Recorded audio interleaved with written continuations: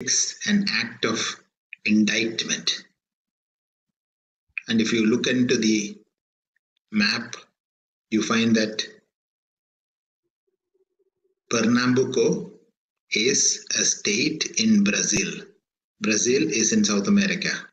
So the state of Pernambuco, and from a place called Pocao, which is a mountainous region, from there the river runs through the length and breadth of the Pernambuco state, and finally at Recife it discharges the water into the Atlantic River. River is the source of life for the citizens of Pernambuco. River sustains human life everywhere. But however, pollution has become a great threat to life. The threat is caused to the environment by human intervention. Looking at the word origin, Capibaribe, this word is actually derived from the Tupi tribe. The Tupi were people who were one of the most numerous people indigenous to Brazil before colonization. So they had two names like Capibaribe or Capibaribe, meaning Capibaribe River. So we will pronounce this as Capibaribe. The Capibaribe River cuts across the town Recife and discharges into the Atlantic River. The central image of the river and the lives of the people on the two banks of the river are presented without any sentimentality. The poem unmistakably presents a landscape and waterscape that are scarred by waste caused by human beings, poverty, and environmental degradation. Cabral undertakes an act of indictment. He builds up the poem by the technique of cataloging and presents a series of analogies. Cataloging like the river, of the water, of the silt, and compares it with analogies like a dog without feathers, or like a rose-colored fountain, like a mucous membrane, etc. Cabral says that rivers are represented in maps as blue in color, but nowadays they offer a sharp contrast to the actual color of the river. In the past, the rivers must have been pure and blue in color, hence they are colored blue on the maps. But now Cabral says that the rivers do not have blue covers at all because they are polluted and brown in color. Cabral suggests that the rivers may have lost their beauty and purity, and Cabral ignores the environmental pollution that has destroyed them. When the maps were drawn, the rivers must have been blue, but presently the rivers are no longer blue, and these maps need to be recolored according to the poet. Cabral's central image for the river is a dog. The analogy is central to the meaning of the poem. The attempts to define the river continue till the end of the poem. Rivers are a source of life and the cradles of civilization. Rivers sustain human life everywhere, but the pollution of the rivers is a threat to life. Cabral uses the images of crossing the river and the dog crossing the road, which suggest acts of inconsequence. The central image is of a river, and the lives of the people on the banks of the river are presented without any sentimentality. Cabral also, in the first two stanzas, talks about a dog. This dog is also associated with the river. The images of crossing the river, the dog crossing the road, suggests acts of inconsequence. So there is a absence of seriousness to the river. So throughout the poem, Cabral conveys that man is not very serious to the river. There is always a lack of seriousness. Joao Cabral de Melo Neto is one of the most distinguished Brazilian poets. He came from the Pernambuco district. He worked in the sugar plantations during his early ages and later moved on to Rio de Janeiro. He is a master of evocative poetry. And evocative poetry talks about the end of life, leading us to the question, what next? It brings strong images, memories, or feelings to mind. Cabral entered the literary scene in his 20s with Stone of Slumber, and this particular book he printed at his own expense. Later on, he came to be identified with the generation of 45 poets. Now, these poets provided a new direction, drawing upon symbolism, surrealism, and hermeticism, which means the pursuit of empirical knowledge pertaining to spiritual mysteries. Cabral's most famous work, Morte e Vida Severina, was translated by Elizabeth Bishop, and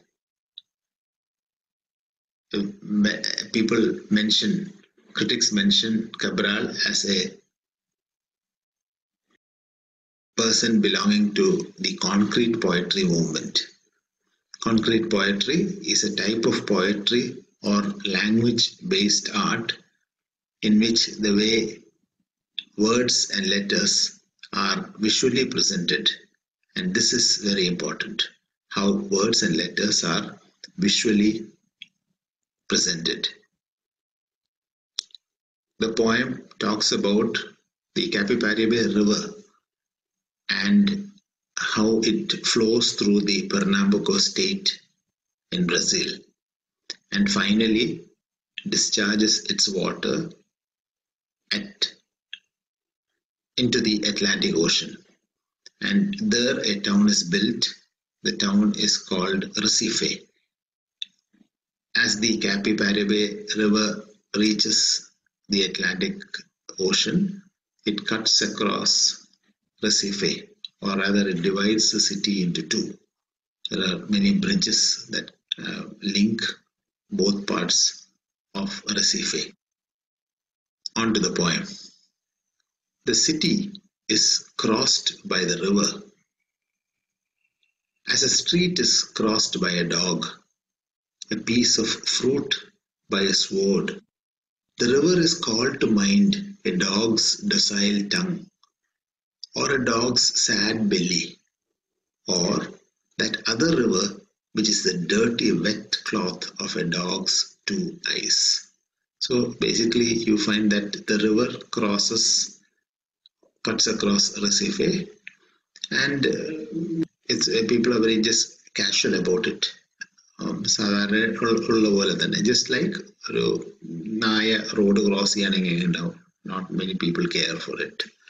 അല്ലെങ്കിൽ നമ്മളൊരു fruit മുറിക്കുകയാണെങ്കിലോ, just a casual thing. So people also see the river as a casual thing. It may be like the dog's docile tongue. The dog is a symbol of an animal which listens or which obeys the master. So it's basically the river sort of obeys whatever the human being does. അതിൽ waste ഇടുകയാണെങ്കിൽ സാരില്ല എന്നുള്ള മട്ടില്. Or the dog's sad belly, or that other river which is the dirty wet cloth of a dog's two eyes. So you can see the pictures wherein the waste is put and the river keeps casually flowing. At the same time, if the river is almost covered with algae, and it's like, so Cabral compares it to the dog which is crossing that, which is maybe not really good, or the dog may not really be able to swim across as comfortably as maybe in a river which is crystal clear. The river was like a dog without feathers. So it's the river seems to be just flowing on. It knew rose, nothing of the blue rain, of the rose colored fountain. So it hasn't maybe even heard of what you call the blue rain. So blue rain is supposed to be the pure water coming down. Rather, it has only heard of what you call the acid rain, and it has never seen a real pure white or blue fountain. Rather, the fountains that flow, or the waterfalls that rush by, are all slime and mud and dirt covered. So the color of the water flowing down through the Pernambuco state and reaching Recife, the color of the Capibaribe river is not really blue. It is rather muddy or grimy, or it's got that sort of algae type of color.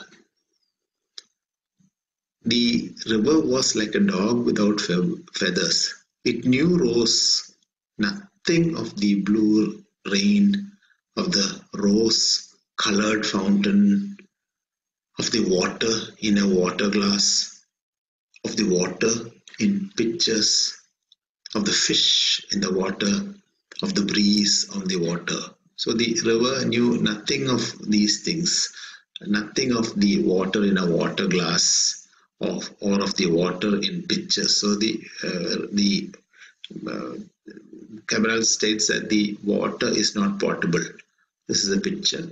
So the waters of Capibaribe river cannot be drunk straight away, right from the river. Or rather, he has never seen much fish in the water, and for that matter, even breeze on the water. So the water flows. Water is sort of stale and stagnant. It flows, but at the same time, I have not seen much of fish in the water, or is there any breeze? Rather, it knew the crabs of mud and rust. It knew silt like a mucous membrane. So rather than seeing these fresh things, the river has seen more of crabs that live among the mud and the rust, the industrial waste. And it knows more of silt, in the sense that when the waters recede and the dirt and grime accumulate, like the dirt and grime accumulating, and you have animals, small crustaceans living in this. So it knows of these things. It knew the crabs of mud and rust. It must have known the octopus, and surely knew the feverish women living in oysters. It must have seen oysters maybe, and the octopus, these tentacled eight-legged creatures. It must have seen all these things. And also, it must have, and surely knew the feverish women living in oysters. So, oysters, you get pearls. So, people might be going down and searching for oysters and bringing it out, breaking it open and taking out the pearl.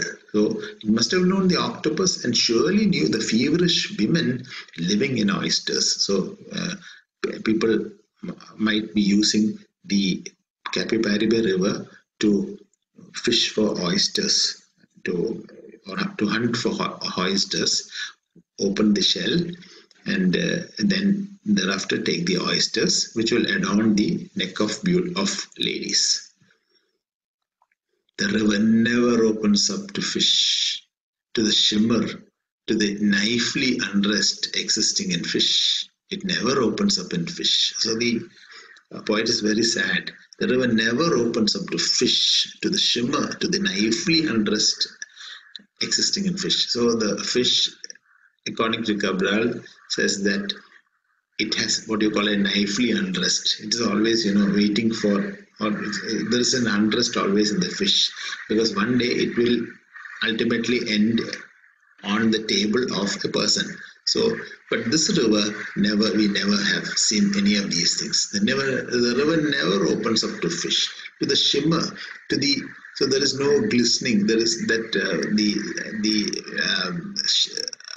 fish doesn't have that sort of shimmer which is usually there. To the naively unrest existing in fish, it never opens up in fish. So there is absolutely no fish at all in the rivers of the Capibaribe. It opens up in flowers. Of course, there are flowers there. In the previous stanza, they talked about the rose. It opens up in flowers, poor and black, like black men and women. It opens up into a flora as squalid and beggarly. There are flowers, there are rare flowers as the Capibaribe river flows, poor and black, like black men and women. It opens up into a flora as squalid and beggarly. So the flowers are not, they are more flowers that are dried up and they look withered, and they're not like the impoverished men and women who live on the sides of the Capibaribe river. As the black who must beg, it opens up in hard-leaved mangroves, kinky as a black man's hair. So the river flows, you don't find much of flowers, just like poor people who beg, who are on the street, on the sides. You can see the small children sitting on the sides of the river, possibly fishing or possibly looking for trash, and from the trash they might be picking up certain things which might fetch them a little bit of money. And the river is also compared to the black man's hair, which is like you can see the comparison, the mangrove forest as compared to the hair of a black man.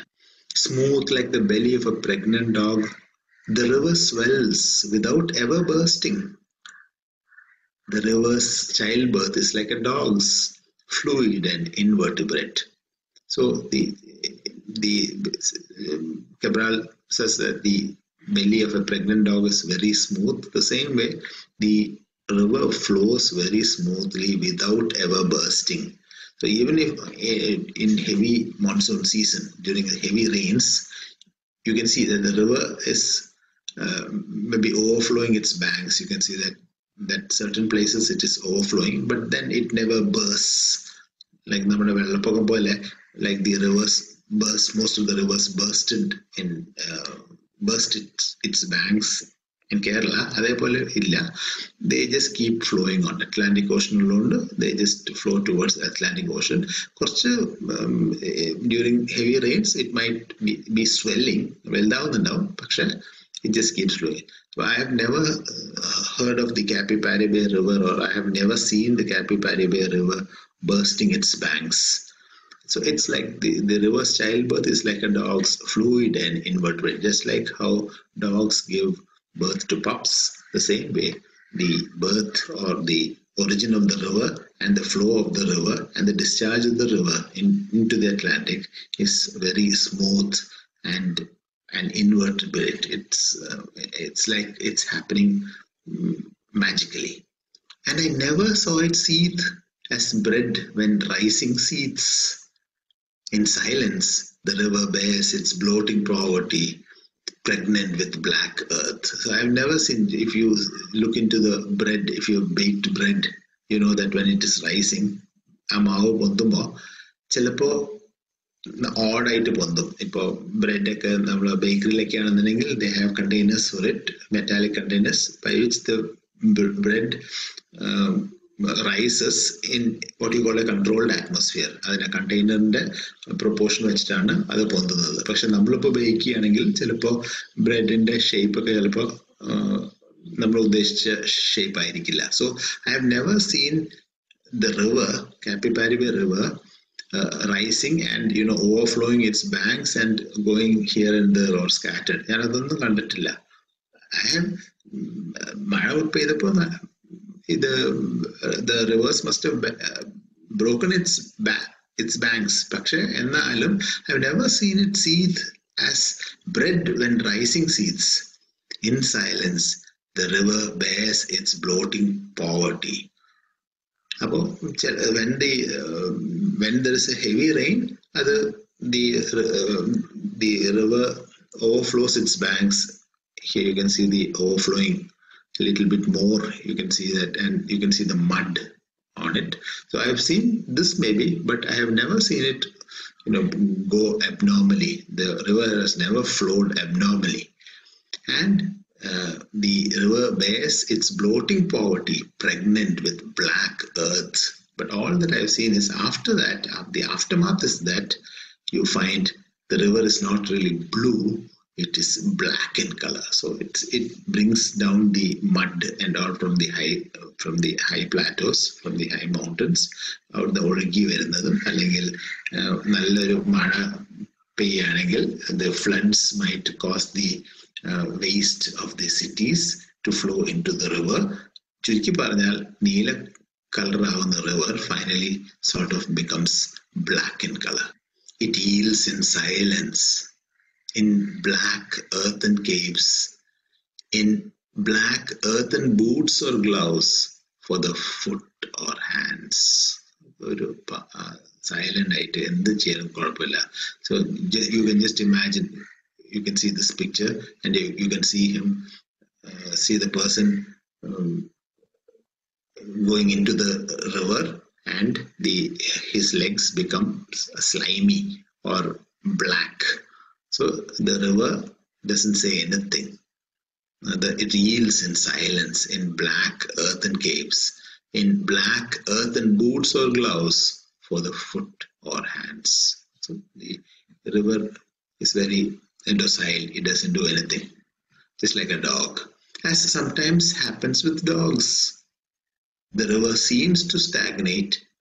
Its waters would turn thicker and warmer, flowing with the thick warm waves of a snake. So just like dogs are very docile, the river is also very docile. But sometimes it might burst its banks, and when there are heavy rains, it might flow like the warm waves of a snake. So the river is compared to a snake. The snaky and winding pattern of the river can be seen in the picture. It had something of a crazy man's stagnation. So the man's quest for destruction, or man's quest to go forward, leaves a trail of waste behind him. And this is exactly what happens here.